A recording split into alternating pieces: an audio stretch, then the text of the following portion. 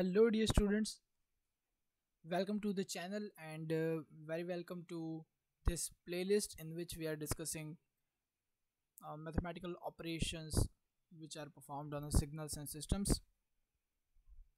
So from the beginning we have seen a lot of things till now. We have seen different mathematical operations which are performed on different type of different signals.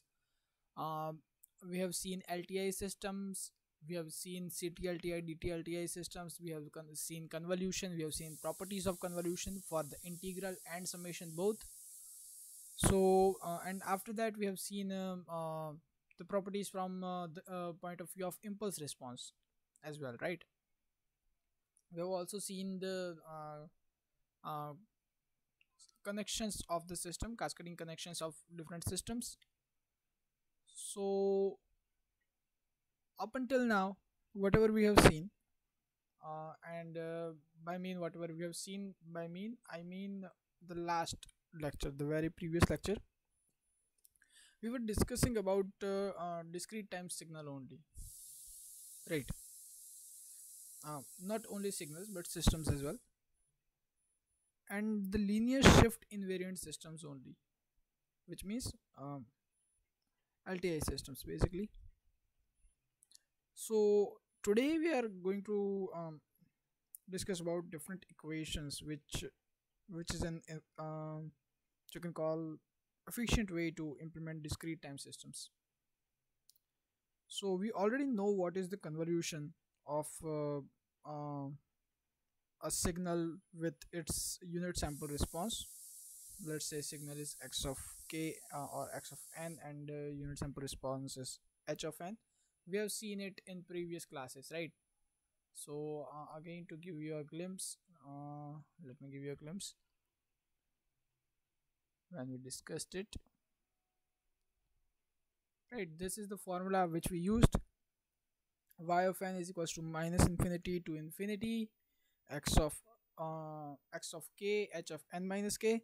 And when we saw the properties of convolution sum, we found out that we can also write this formula as h of k x of n minus k, right? So we can interchange them. And then in very last lecture, when we discussed about causality and stability of a system, at that time we found out that what is the condition for a system to be a causal system, and in that we have discovered that for a system to be a causal system, your unit sample response must be equal to 0 for all the values of n less than 0. So here this equation which was giving the condition for causality, and based on that we found what will be the output of my causal system. So instead the integral, when not integral, the summation which was going from minus infinity to infinity, now only goes till 0 to infinity. As you can see here, y of n is equals to k equals to 0 to infinity h of k x of n minus k, right? So this equation which we have just circled around, or you can call it 3.3.3 in from this picture. So this equation is obtained by putting your causality condition in the condition or the equation for the convolution of your whole summation. So based on that, two types of systems are possible depending on this, and we are going to define them, we are going to discuss about them in this lecture. So if you have not seen the previous lecture, or if you want to know more about the causality and stability of CT-LTI system, DT-LTI system, so the link of previous lecture will be flashing on the I button, which is on the top right hand side corner of your screen. So you can click on it and you can watch it. And if you've already seen it, let's move further and let's see the system analysis from different equation model. So now continuing that discussion which I was just doing a few seconds ago, right? So in that equation of causality, let me quickly go back to that. In this equation of causality, when we were going here, when we were going 0 to infinite, uh, we stated that this system is causal system, right? The LTI system is causal system because if my system is causal, then only can my system will hold this property of convolution, right? This only my convolution summation will go from 0 to infinity. So what does it means? It means h of k, this h of k will be 0 for all the values of k less than 0. Agreed? But if the value of my h of k,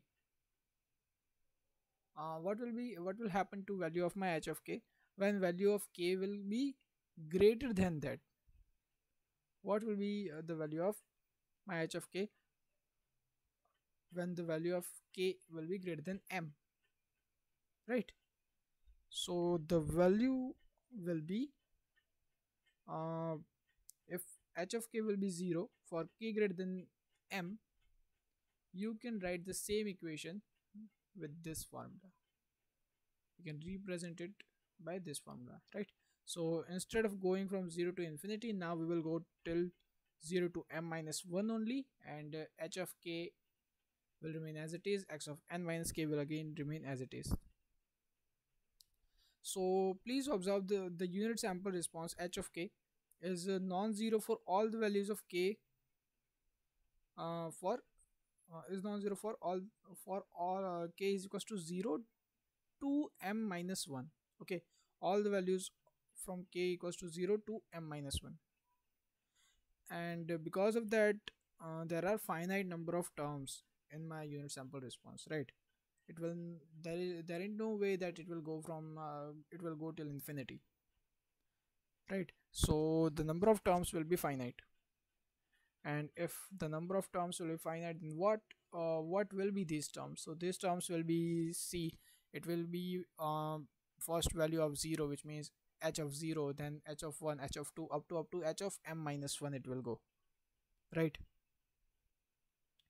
Which means how many terms you will get, because you are going from h of 0 to h of m minus 1, the number of terms you will be getting will be m terms, right? Because you are going from 0 to m minus 1, so the sum will be m terms. So the system for which this unit sample response will have finite number of terms, these systems are called finite impulse response systems, or in short FIR systems. And the output of such FIR system will be given by this equation: y of n is equals to k is equals to y of n is equals to summation k is equals to 0 to m minus 1 h of k x of n minus k. And when you expand this equation, what you will get will look something like this. So we did nothing here. Instead of h of k, we started with k is equals to 0, so we got h of 0 x of n, then we put k equal to 1, so h of 1 x of n minus 1, then k equal to 2, h of 2 k equal h of 2 x of n minus 2, till k is equals to m minus 1. So we will get h of m minus 1 x of n minus m minus 1. So in bracket, it minus minus will be plus, so we will get x of n minus m plus 1, right? So what is output here? Output is my yn. And what is yn? So yn is equal to the weighted sum of my input samples, which are xn, x of n minus 1, x of n minus 2, up to x of n minus m plus 1. And these input samples are the most recent m samples, right? And because of that, the FIR system has to store all the inputs values from x of n minus 1, x of n minus 2, up to x of n minus m minus 1. So it has to store all the previous values, all the number of input samples in its memory itself. So that is your finite impulse response. Now let's quickly see what is infinite impulse response, or in short called IIR systems. So again, when we consider the equation y is equals to n, k equals to summation k is equals to 0 to infinity h of k x of n minus k, the convolution, general convolution equation, we again are considering that causal LTI system is given here. And because I'm talking about the causal LTI system, which means for all the values of k less than 0, h of k will be 0, right? Now if such thing happens, if for all the values of k less than 0 my value of h of k becomes 0, then uh, when the value of h of k will be non-zero, so h of k will be non-zero for all the values of k greater than 0, right? Because the value for all the values of k less than 0, h of k is 0. So in case of k greater than 0, the value of h of k will be non-zero. So that means that the values of h0, h1, h2 up to h infinity, all these terms will be non-zero terms, right? They will hold some values. And because of that, what is happening? The computation for output, my output is y of n, by the way, so will become very long, right? Because we have to consider all the values for k is equals to 0 to k is equals to infinity for the calculation of h of k, which means the number of terms which we will be getting in h of k's calculation will be infinite. In finite impulse response, we had how many number of terms? We had m number of terms, but here we are getting infinite number of terms.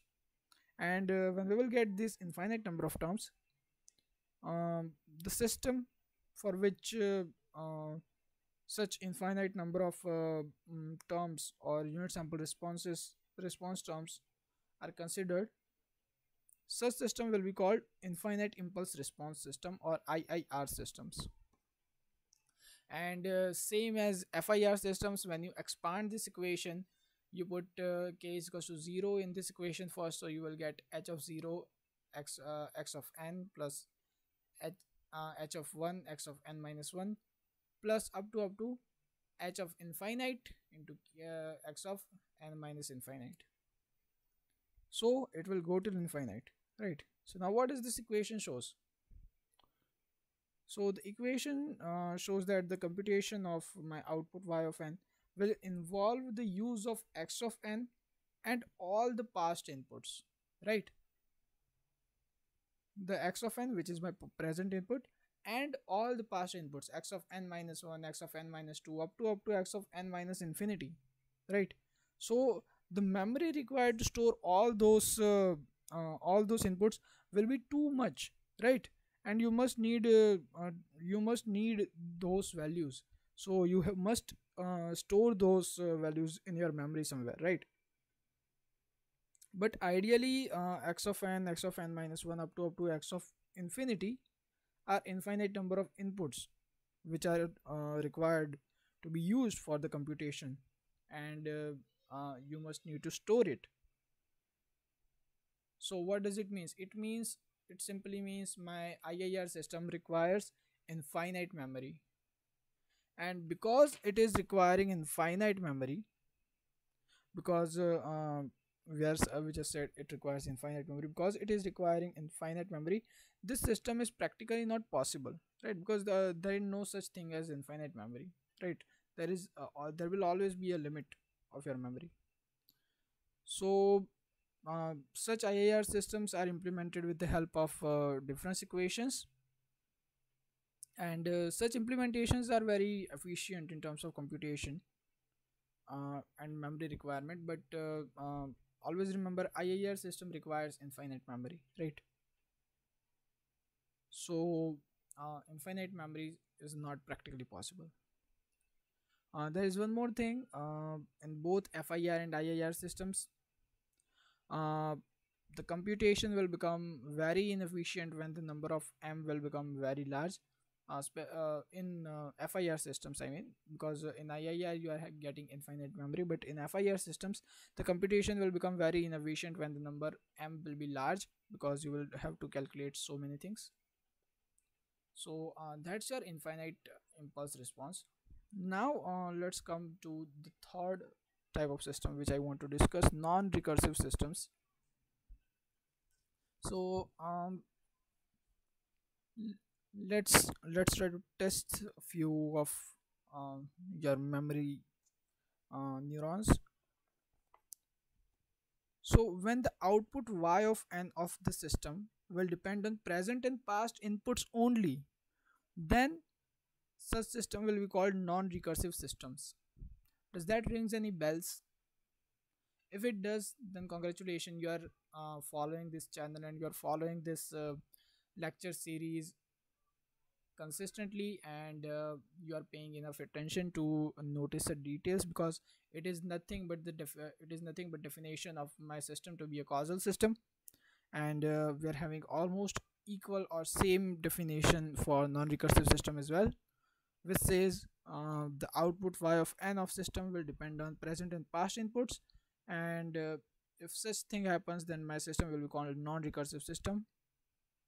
And it can be represented by this third formula which I've shown here. Y of n is equals to f of x of n minus 1 up to x of n minus m. I will tell you what is f here, no need to worry.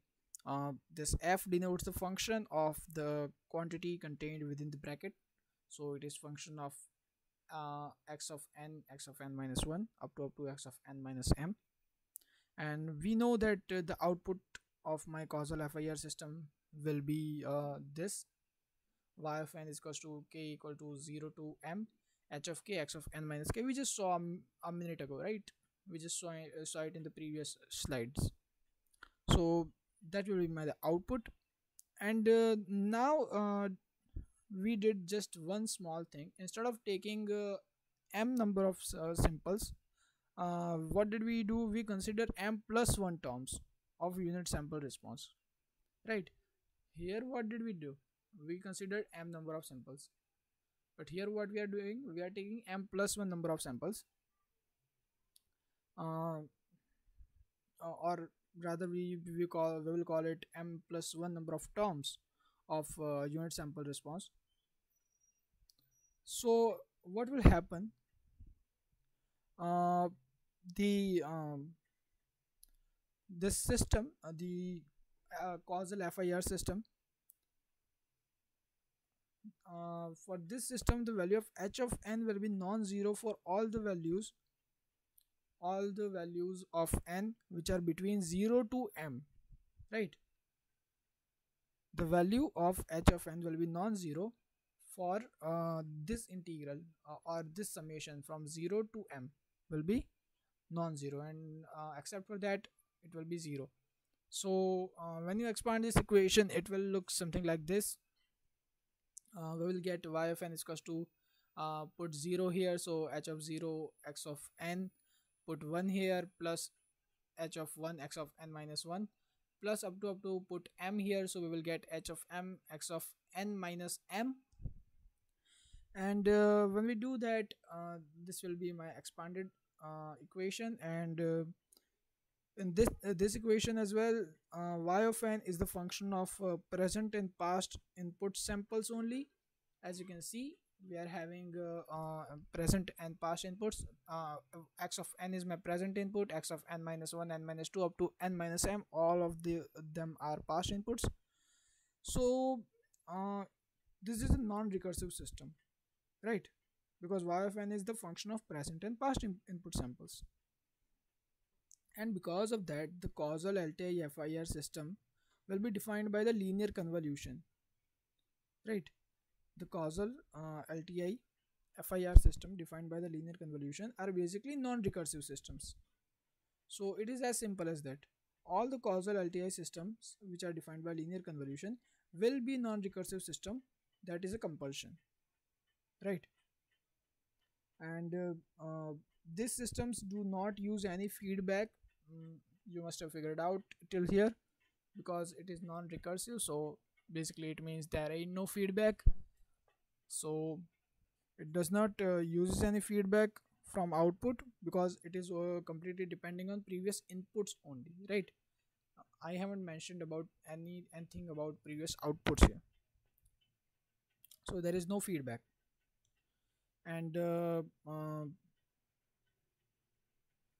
m is the number of past input samples in the memory, which means again if number of m will be large, then there will be trouble, computation will become inefficient and difficult. And that was for FIR systems. But if we consider for non-FIR systems or IIR systems, what will happen? This time convolution equation will be uh, the summation in the convolution equation will go from 0 to infinity. In finite we were going from 0 to m, now we will go from 0 to infinity. And when we do that, we can represent it this way when we expand that equation. And the change here will be in um, finite LTI system, we were getting this term h of m and x of n minus m. But for IIR systems, what will happen? We will be getting h of infinity and x of n minus infinity here, right? So we can write y of n is equals to f of xn minus 1 xn minus 2 till x of infinity. And here we were going till x of n minus m, but now we are going till x of infinity for my IIR systems, right?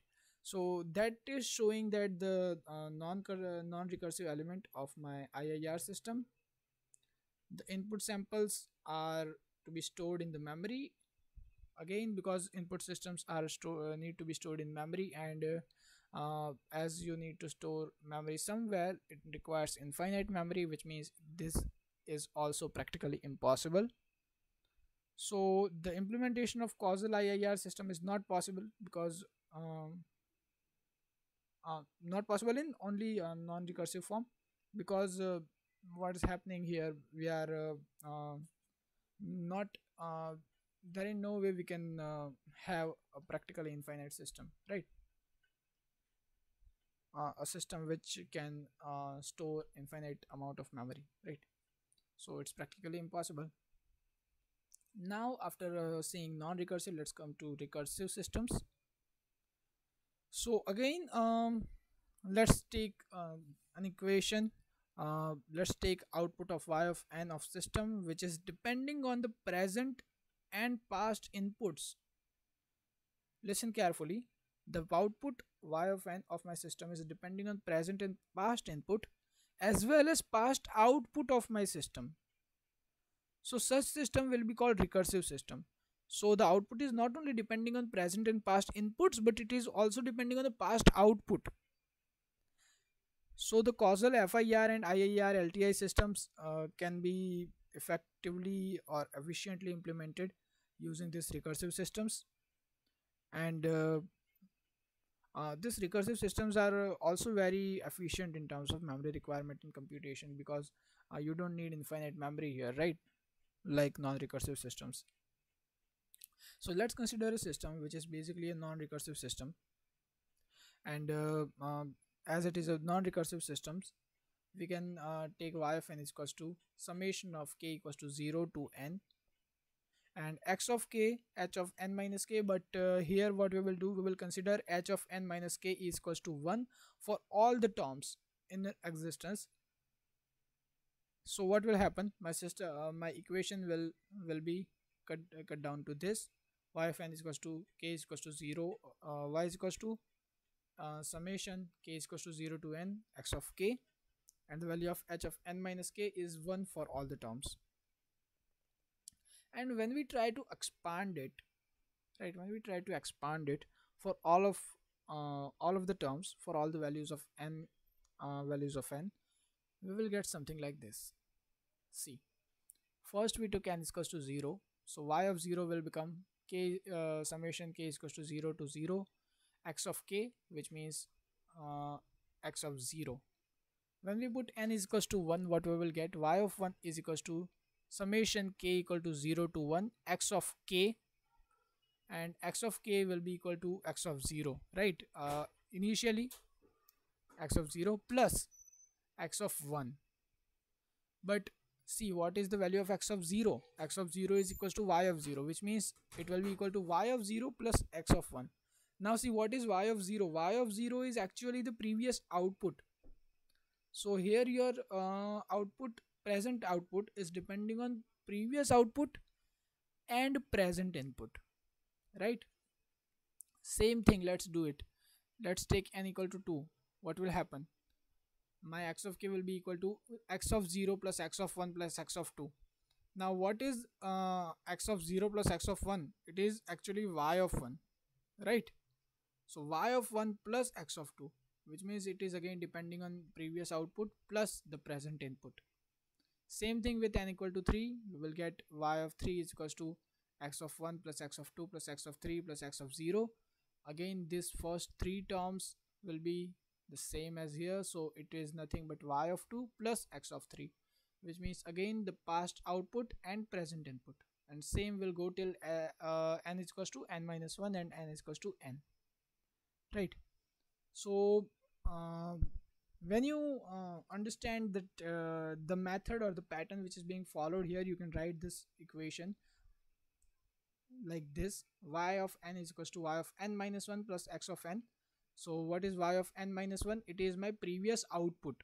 And what is x of n? It is my present input.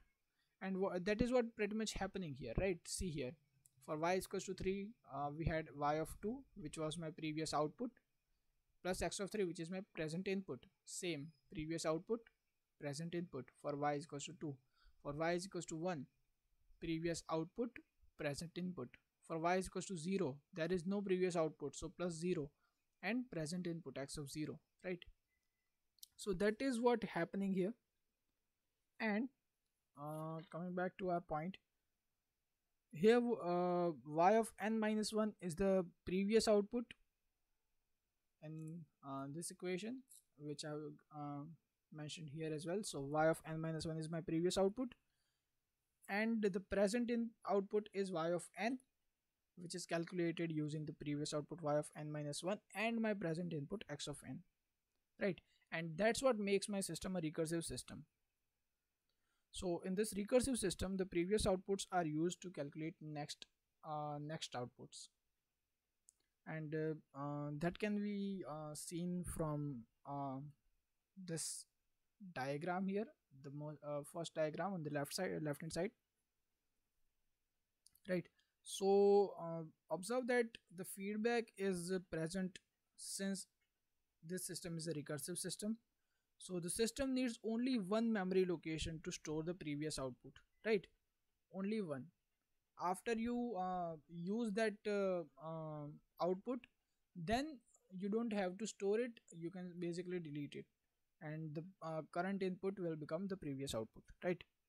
So in this one, in this figure, the Z inverse block, as you can see here, it is indicating the delay of one sample, and there is only one addition. As you can see, we are having y of n minus 1 plus x of n. So in all the previous systems we saw, we were taking so many number of additions, and basically in non-recursive systems we were taking so many number of additions, and here we don't need them. So we also don't need to save all the previous outputs or the previous inputs as well. So the requirement of memory in such system, what will happen, will be very less, right? It will only increase as n increases, and because of that, the recursive systems are very efficient in terms of memory and computation, because you don't need so much memory, right? You don't need to store unnecessary data. So the IIR systems are also converted in the recursive system in order to make the implementation part very easy, right? Because you don't have infinite memory basically. So Now come to this figure, the second figure. See it. It basically shows the basic form of recursive system, which is based on the equation which we derived, the equation which we talked about. This equation. Basically all three equations are same. I just changed the form of them. So it is based on this equation, and the block diagram shows the recursive system. There is a delay which represented by Z inverse. The delay block is shown separately, and why is it important? Because it is providing the previous output for the calculation, right? It is not possible to calculate the y of n in terms of y of n, because it is present output itself. So you cannot calculate the present output in terms of present output, because it is not present there, right? So that would have been the case if delay block wouldn't be present over there, right? So that's why we are putting a delay block over there. Now what is happening here? The equation, the first equation, this equation, y of n is equals to y of n minus 1 plus x of n, it is called a difference equation, and the corresponding discrete time system we have seen in these figures. So this equation can be generalized and written using this formula as well. See, y of n is equals to minus summation of k is equals to 1 to n aky of n minus k plus summation of k is equals to 0 to m bk x of n minus k, right? So we can write it that way. So basically when you will compare both of these equations, you will find out that both of the equations are same. We just represented it in a generalized format with a summation mark, right? So that's that for the chapter. By the way, x of n minus k are the inputs and y of n minus k are outputs here, just so you know. I think you already know that, but it's important to know if you have forgotten. So basically that's what it for this chapter, and for this playlist as well. Next I'm planning to bring the playlist which will be discussing about transformation from space domain to time domain, which will include z transform, Fourier transform, discrete Fourier transform, fast Fourier transform, all those kind of transforms, Laplace transform as well. So I'm planning to bring on that. If you have any doubts or any query related to this lecture or the previous lectures, or even the whole playlist, feel free to mention them below in the comment section. If you have any feedback related to the videos, you can also mention them in the comment section below. I will be seeing you next time with a new playlist. Till then, goodbye, take care. Thank you very much for listening.